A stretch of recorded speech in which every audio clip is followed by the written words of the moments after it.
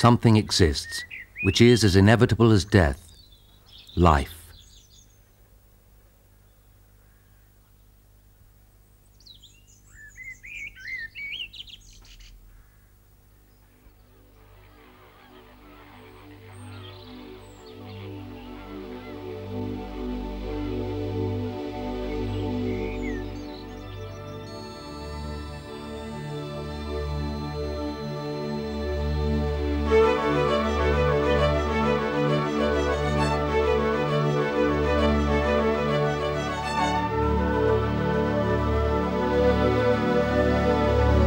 The province of Alicante in eastern Spain, a natural habitat.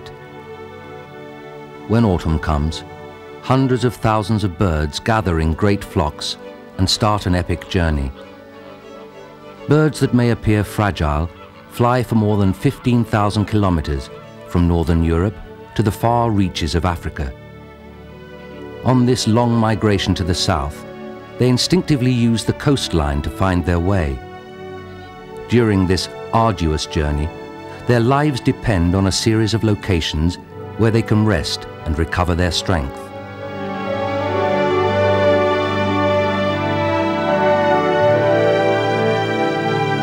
The province of Alicante is one of these privileged places.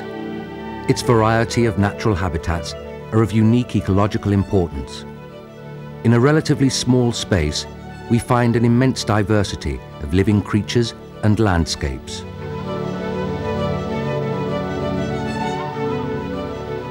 The north, with its rugged mountains and cliffs, gradually gives way to the plains and sandy beaches of the south, offering the fauna and vegetation a huge variety of natural environments.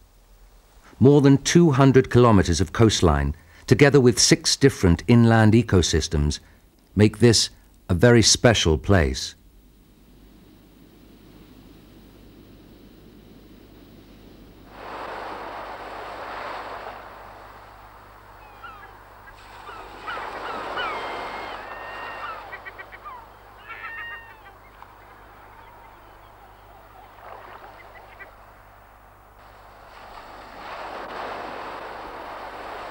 The sea hides many secrets from mankind.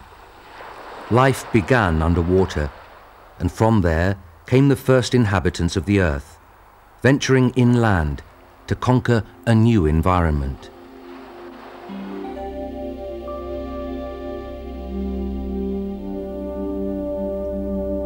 The sea provides for an abundance and diversity of living forms. The underwater landscape is similar to the continent, with mountains, valleys, meadows and sandbanks.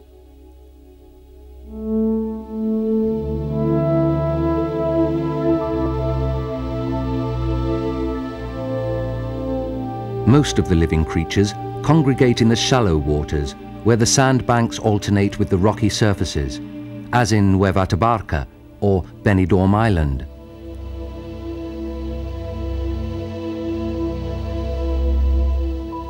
The light penetrates easily in these waters and allows the existence of large meadows of Posidonia, a plant with flowers which, after a brief period on land, has returned to live underwater.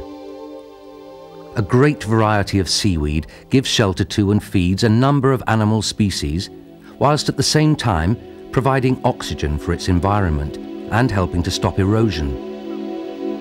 The oxygen produced by underwater vegetation is a major part of that produced by the whole planet, and thanks to this, creatures living in and out of the water are able to breathe.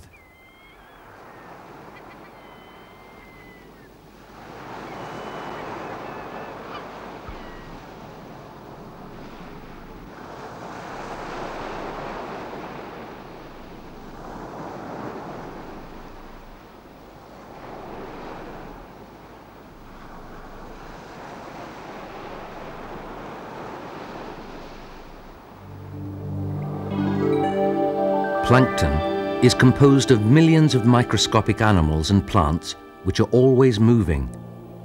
Many different species feed upon it, like the fragile seahorse. They, in turn, are food for other predators. In these areas, living things stick to the rocks and to the strong platforms to avoid being swept away by the current. Small mollusks, crabs, anemones, sea stars, and a multitude of other invertebrates are the most common fauna to be found.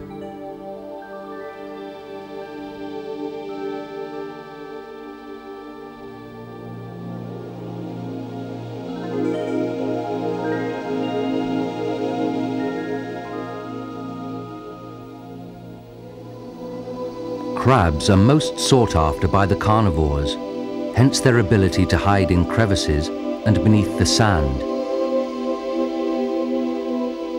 Sometimes they're caught by surprise and lose an extremity or die after a long struggle.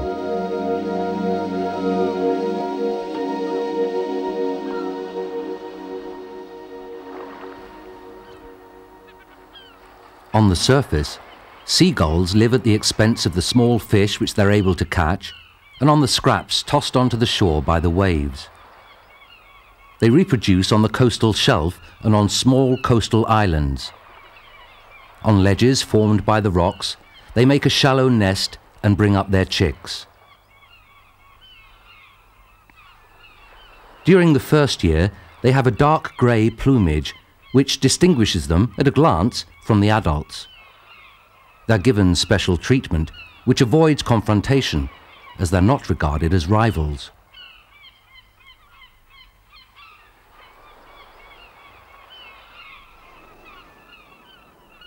When they come of age, the young ones face together their temporary helplessness.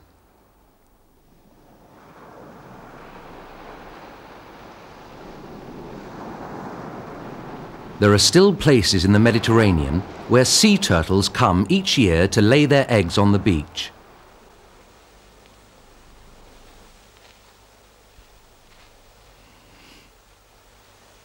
The green turtle is a rare species which faces the same danger as the sea from whence it comes. Its head is strong and endowed with a very powerful corneous beak with dented sides, as in some birds, which allows it to hold its catch and to cut hard food.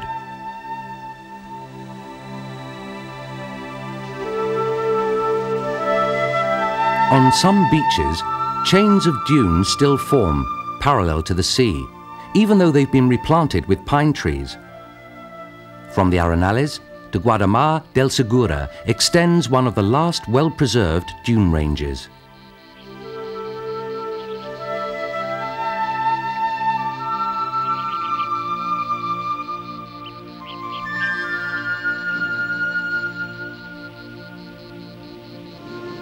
Given force by the wind, the sand becomes a potent abrasive, making the surface soft and unstable, only allowing the proliferation of certain plants, like the summer teal, which adapts easily to this particular environment. The reforestation carried out to halt the advance of the dunes displaced the original vegetation and modified the landscape. This benefited the fauna, which found a more hospitable environment in the pine groves. However, the dune slowly continues its advance, like a living thing, at the rate of around 15 centimeters a year. In its path, it buries pines, shrubs, anything that gets in its way. The remains appear scattered everywhere, suffocated by the sand. However, the front of the dunes are still colonized by resistant species, like the Ammophila, which helps to slow down their progress. In spring, the butterflies of the dune pollinate the flowers, and yet in their earlier caterpillar stage, they devastate those same flowers.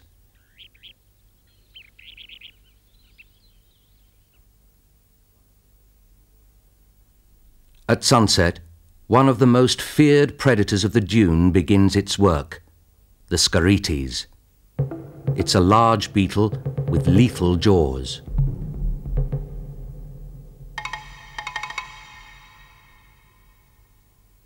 The red lizard is a reptile typical of this environment. It moves easily through the sand and adapts easily to its surroundings. To catch its prey by surprise, the grey snake has ventured into the open dune, an arid and hostile environment.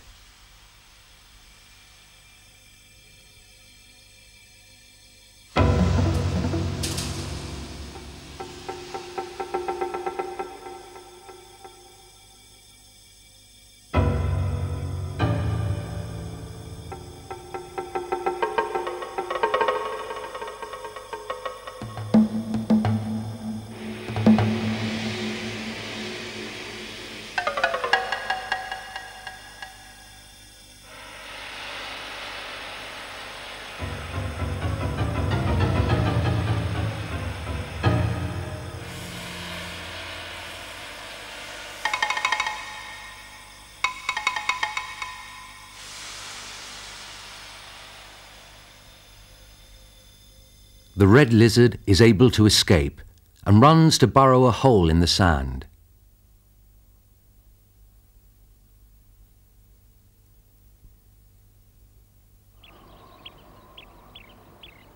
In this hiding place, the Kentish plover has made its nest, just a shallow depression surrounded by shells.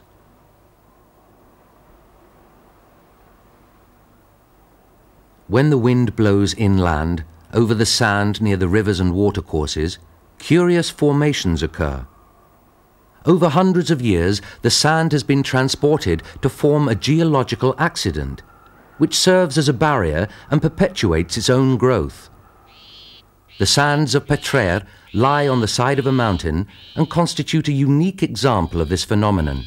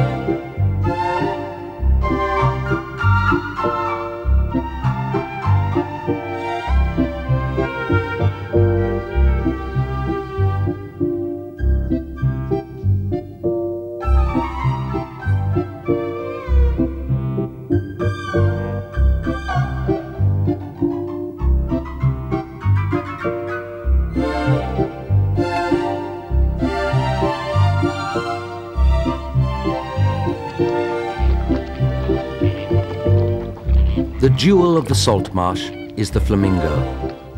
This bird sees its number increased by many thousands when the migratory birds from Europe arrive.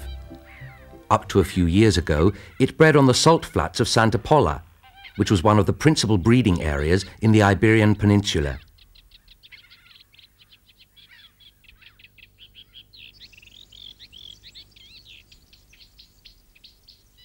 There are many marsh areas to be found from the north to the south coast. These places are true oases where all life congregates. In just a few regions, we find habitats so different yet so complementary. The salt flats of Santa Pola, the pools of Torrevieja and the Hondo of Elche and Creviente form a triangle of amphibious habitats which witness the constant coming and going of birds.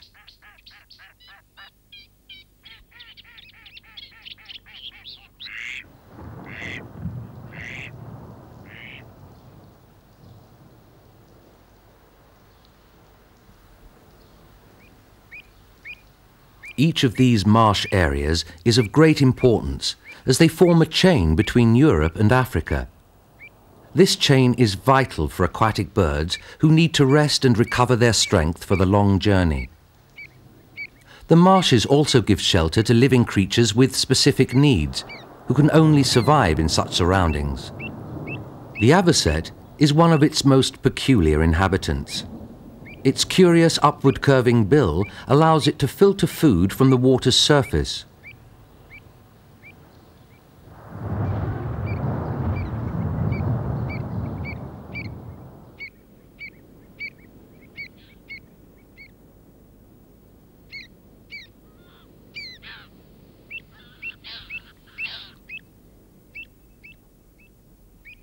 On isolated hillocks, the avocet builds a simple nest where the female lays up to 5 eggs, which she incubates for several weeks. When the avocet feels that her nest is threatened, she moves away and pretends that she's hurt in order to attract the attention of the predator and to lead it far away from the eggs. If her exhibition works and the danger passes, the avocet goes quickly back to a point of departure, leaving the predator disorientated.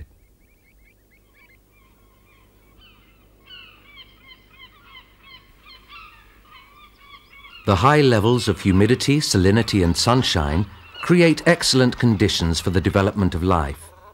The proliferation of the birds in these areas is a prime example of this.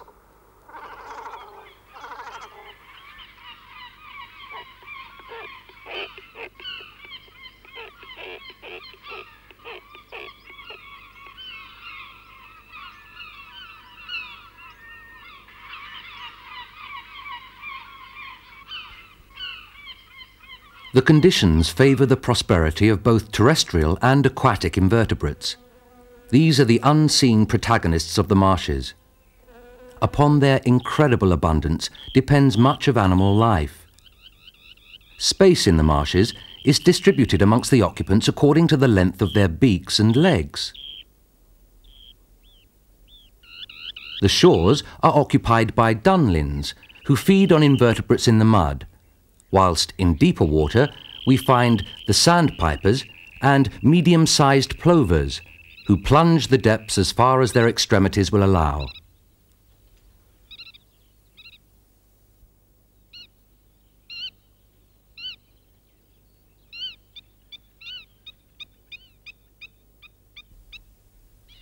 The black-winged stilt has even longer legs, which permit it to feed in the deeper areas.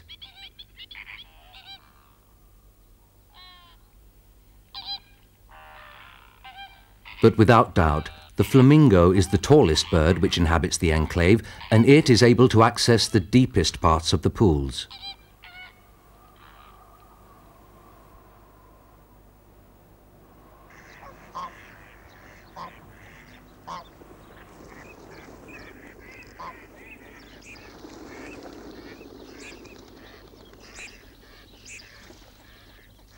The most varied and abundant family of birds which live in this medium is the duck family. The obvious difference in plumage distinguishes the sexes. This distinction is used by males to attract the attention of the females and to be recognized by male competitors.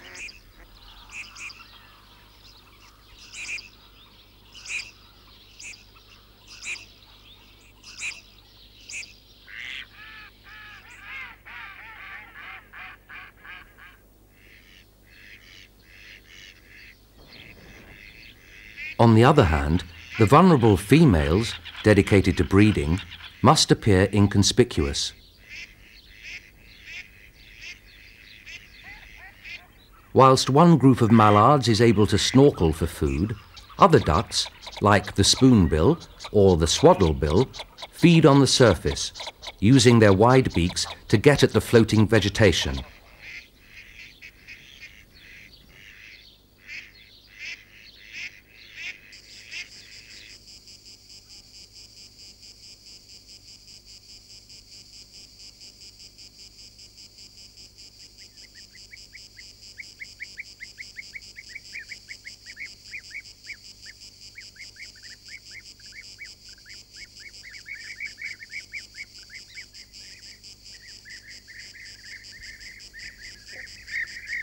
The Mediterranean thicket occupies extensive areas in Dehesa de Campo Amor, Aigües, and the Sierra de Creviente.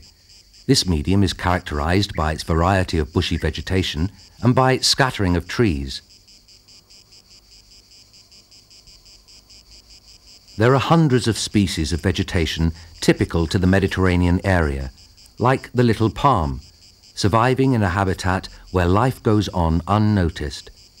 Beneath the shelter of vegetation, there is an incessant activity and the constant struggle for survival.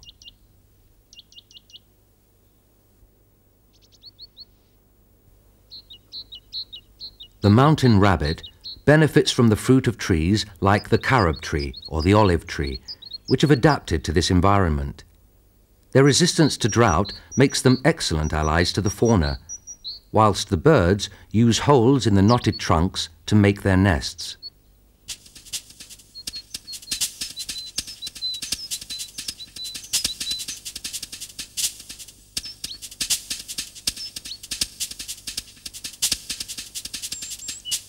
The common great tit makes use of any hollow trunk to make his nest, as there are so few upright trees.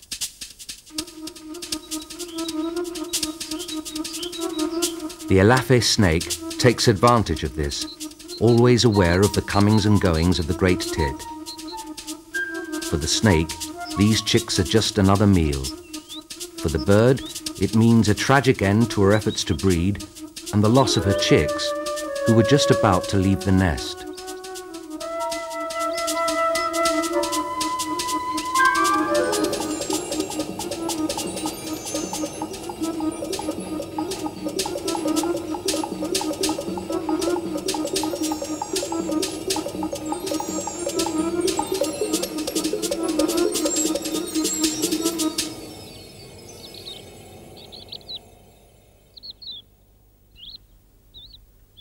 The abundance of bushes is owed to millions of years of evolution. The juniper tree, together with the lentiscus, are common to these areas, as well as the rock rose, which displays colourful flowers in the spring. In this ecosystem, we will find rosemary, thyme, lavender, and many other species which belong to the aromatic family of plants, which are traditionally used for medical and cooking purposes. Vegetation and fauna are always connected. The esparto grass shelters the Algerian turtle, a reptile in danger of extinction, which regularly appears in these arid lands. Its hard shell is an effective defensive asset. It protects the turtle from its natural predators and protects the skin from dehydration caused by the sun.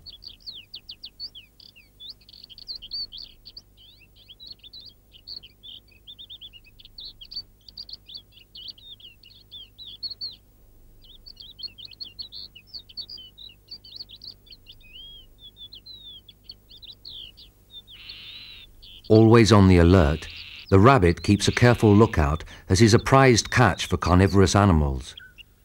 He has nothing to fear, though, from the small but fierce great grey shrike, who overlooks his territory from the hawthorn which serves him as a watchtower. Inside its armoured interior, he's installed the nest where the female is incubating the eggs, protected by the sharp branches. In the meantime, the male uses its long thorns as a larder upon which he impales his catch, for use when the brood is hatched around the month of April.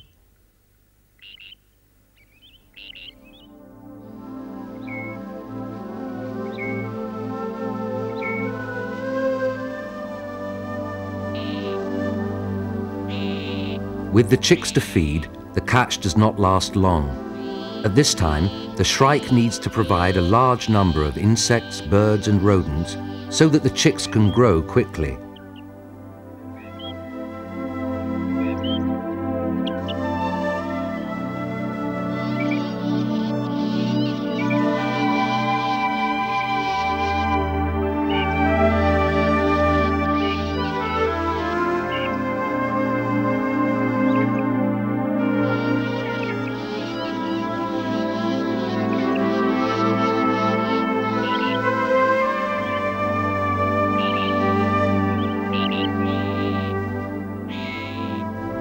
In a few days, they will leave the nest thanks to the solicitous care of the adults. They clean the nest regularly to avoid being located by predators. Their waste is placed in the crop and carried far away from the hawthorn.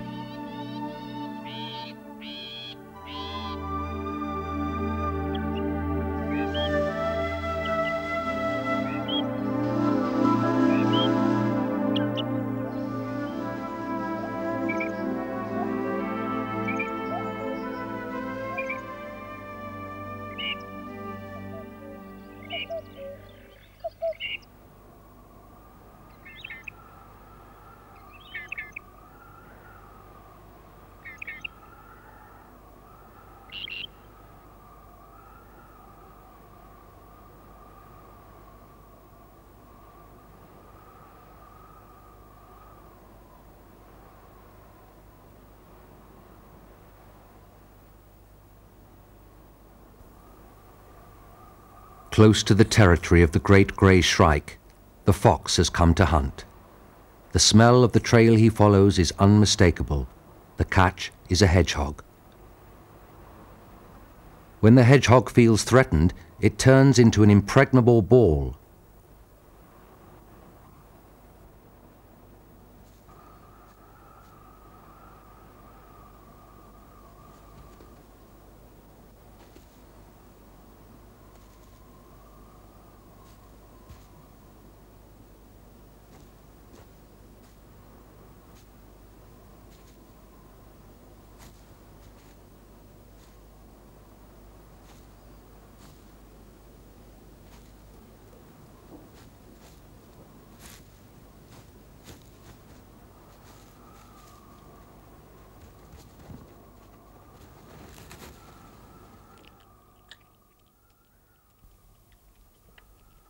The striped red mouse is an easier catch for the fox.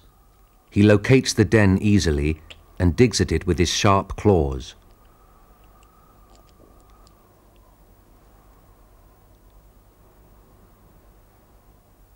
After each meal, he marks the area so that there's no doubt about whose territory it is.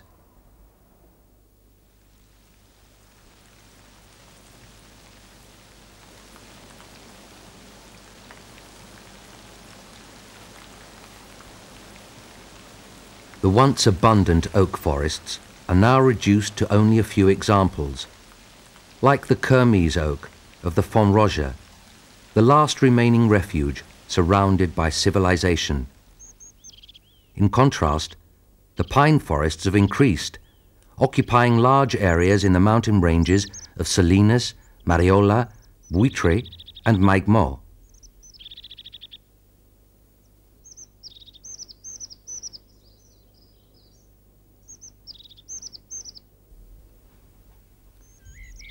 Also found in the woods are other scarce trees, such as the ash, the maple, and the gall oak, which animate their surroundings in autumn with the sound and colour of their leaves.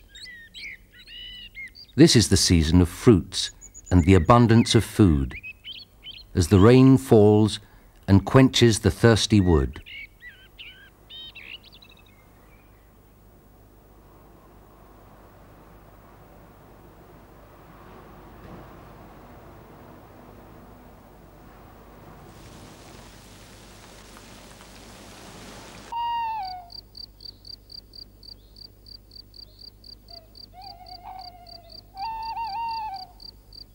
The tawny owl is a night hunter, a bird of prey.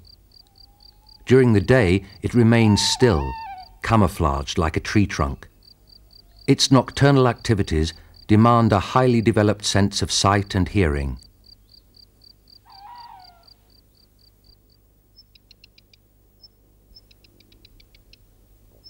The forest ant plays its part in the expansion of the woods, for it buries many seeds which germinate with the aid of the rain. Both the ants and the vegetation have enemies. Pine trees, for example, are devastated by the dreaded pine tree caterpillar, a pest which decimates the forest, leaving behind it scars of the ecological imbalance which can sometimes occur.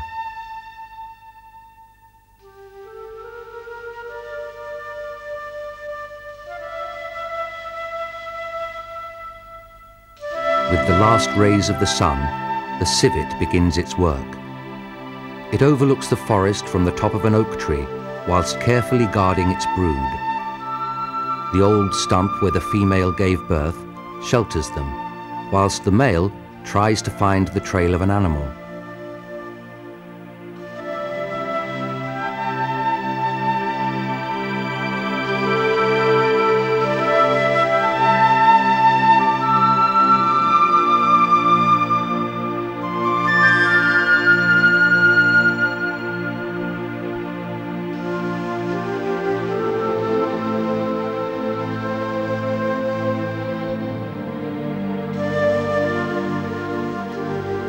On this occasion, the female is going to be luckier. In order to hunt one of the most detested animals known to man, she must temporarily abandon her brood.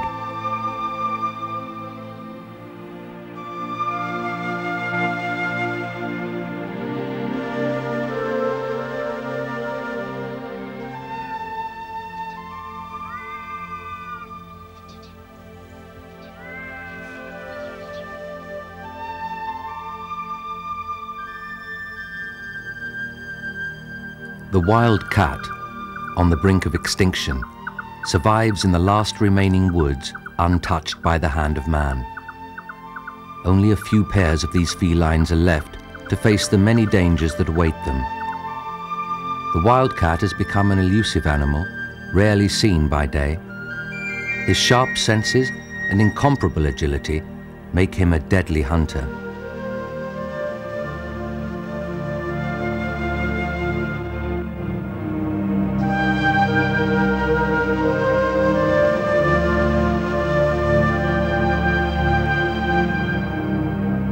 The ecological well-being of the woods depends on a fine balance between all of its inhabitants, from plants to birds of prey.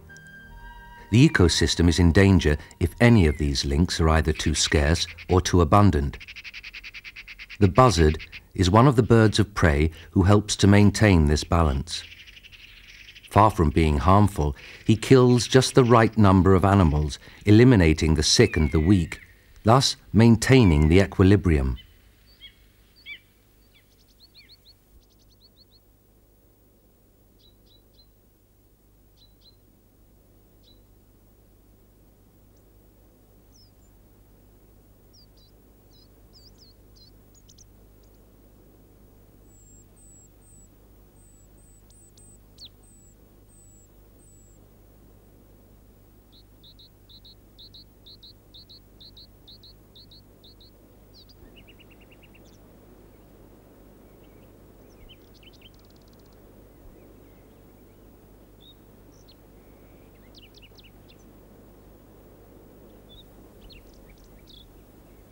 The rivers running through these natural areas bring with them a great richness in living creatures and landscapes.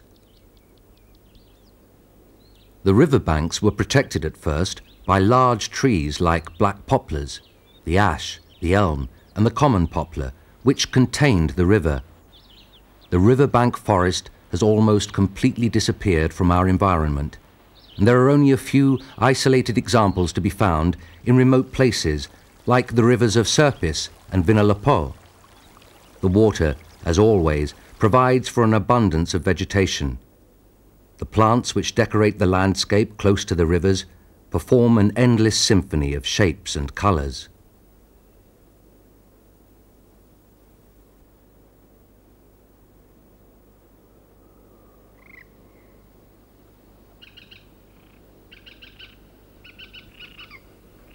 The moorhen, who lives on the banks of the streams, spends most of his time hiding in the thicket.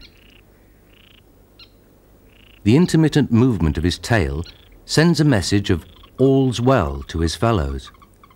If the signs stop, the rest of them will be on the alert.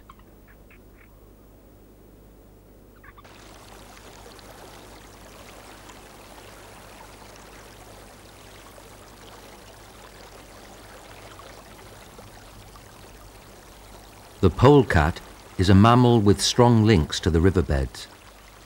With each new generation, their fur becomes progressively lighter in color.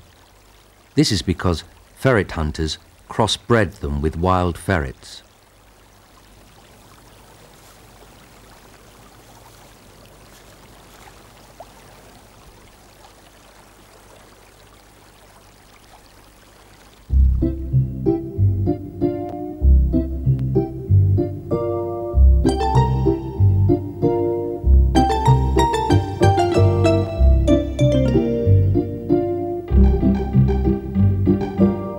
The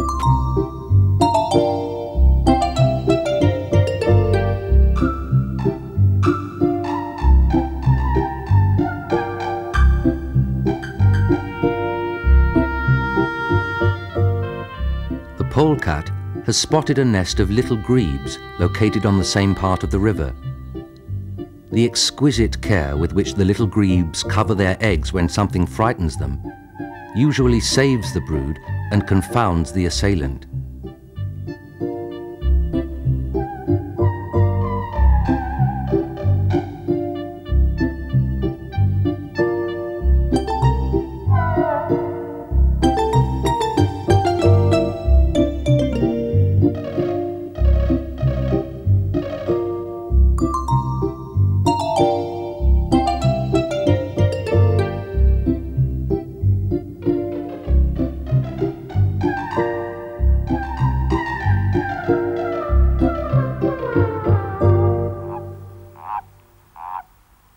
The common toad watches the scene from the shore, unafraid of the polecat, because its skin glands can secrete a toxic substance which many predators cannot stand.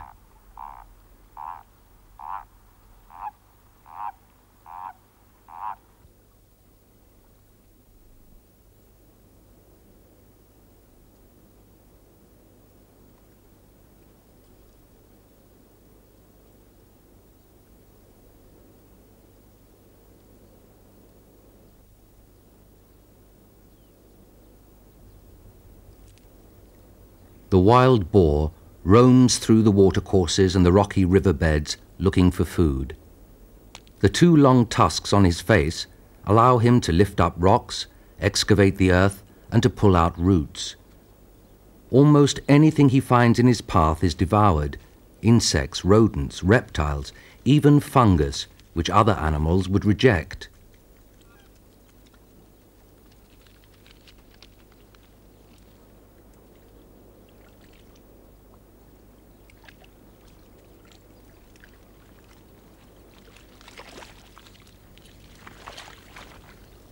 In the pools left by the rainfall, the boar takes a beneficial mud bath to clean his coat and to rid himself of irritating parasites.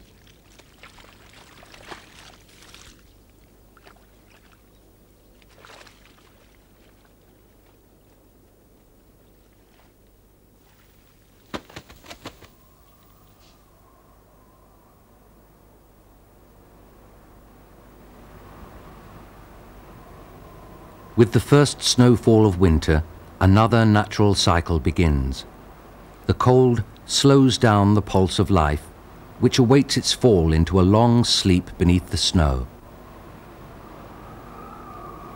The enormous volume of water, which is gradually produced by a thaw which lasts until spring, is welcomed by the earth.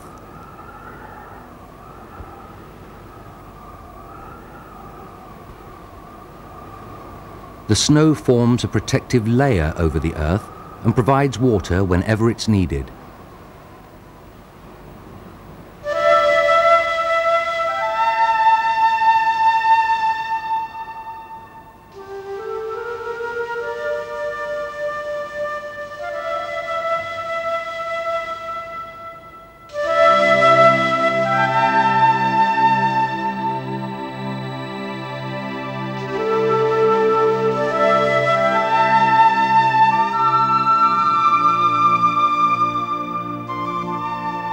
The vegetation which colonizes the upper parts of the mountain ranges appears hard and thorny. Its lack of height is due to its need to survive beneath the snow, to avoid offering any resistance to the wind, and because it has to hang vertically.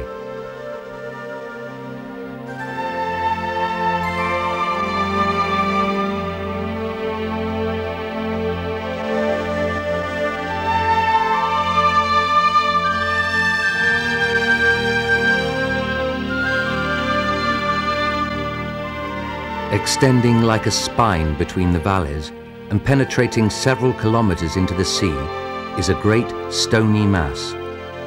Its vertical walls and its bare peaks shelter life forms which are accustomed to austerity. The mountain ranges of Aitana, Bernia, Montgó, and Puig Campana cast their shadows over the splendid valleys below them.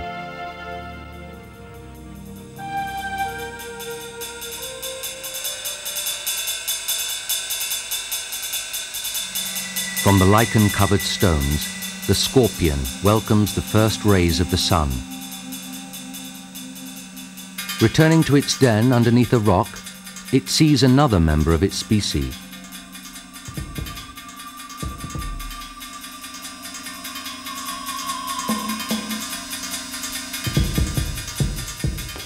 The wedding dance of the scorpion appears more like a confrontation, and in a way it is. At any moment, either of the participants could kill the other by injecting poison with their sting. In this dance of death, the male tries to immobilize the tail of the female, whilst he tries to convince her of his good intentions. But she's not interested, and she doesn't hesitate to reject her suitor.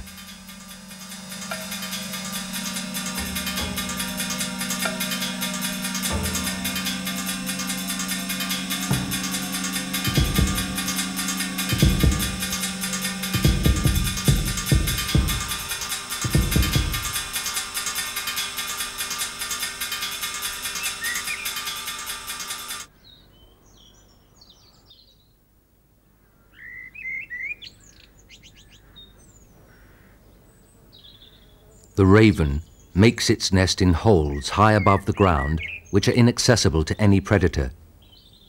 Food is more abundant on the plains, and it goes there to find it. He mostly eats carrion, but he also hunts small animals like lizards or mice.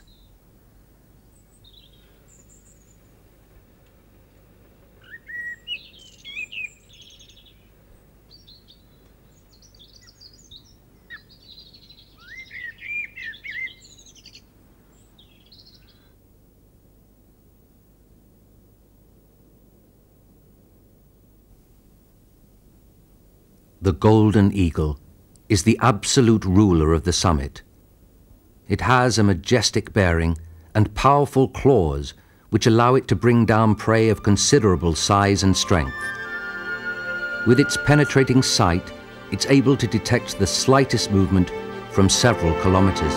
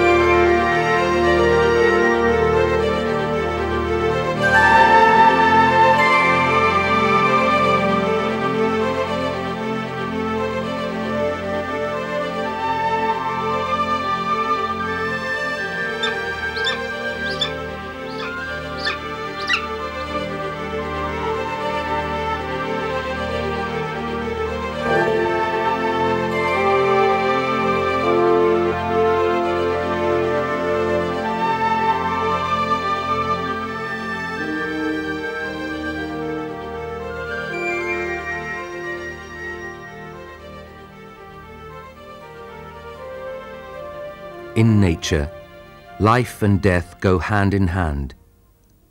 This mutual dependence means that death signifies in its turn life for other beings.